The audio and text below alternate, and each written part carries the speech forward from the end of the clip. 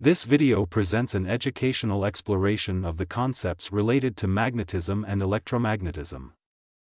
A substance that attracts pieces of iron and steel is called magnet, and this property of the material is called magnetism. Any space or region around a magnet in which a magnetic effect can be detected is called magnetic field of force. It is assumed that lines of force emanate from N pole, pass through the medium, re-enter the S pole and complete their path from S to N pole through the body of magnet.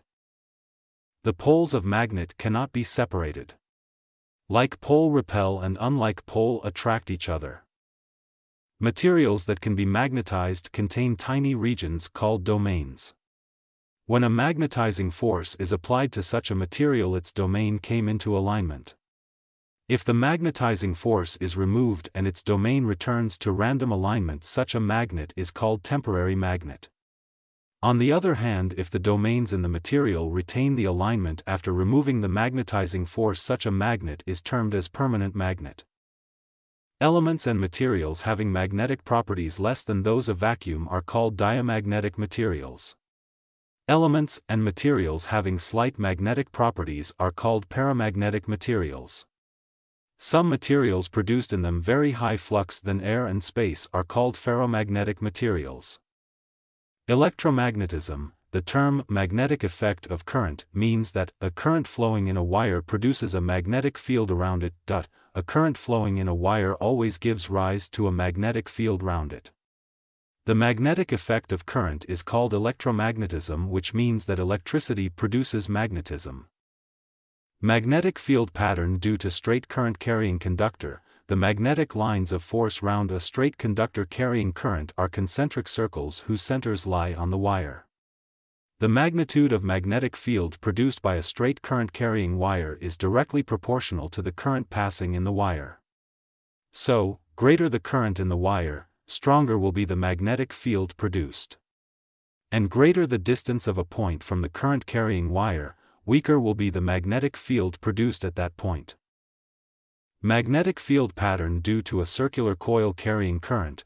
We know that when a current is passed through a straight wire, a magnetic field is produced around it. It has been found that the magnetic effect of current increases if, instead of using a straight wire, the wire is converted into a circular coil. When a current is passed through a circular coil, a magnetic field is produced around it.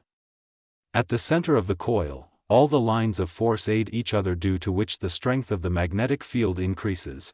The magnitude of magnetic field produced by a current carrying wire is directly proportional to the current passing through the circular wire. A current carrying circular wire, or coil, behaves as a thin disk magnet, whose one face is a north pole and the other face is a south pole. The strength of magnetic field produced by a current carrying circular coil can be increased by increasing the number of turns of wire in the coil, by increasing the current flowing through the coil.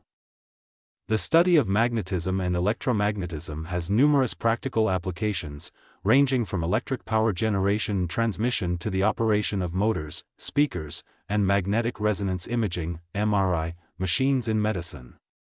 These concepts form the foundation of many technologies and are crucial for our understanding of the physical world. Thank you for watching the video. If you enjoy the video, click like button, subscribe my channel, comment about the video, share it to your friends, press bell icon for more videos.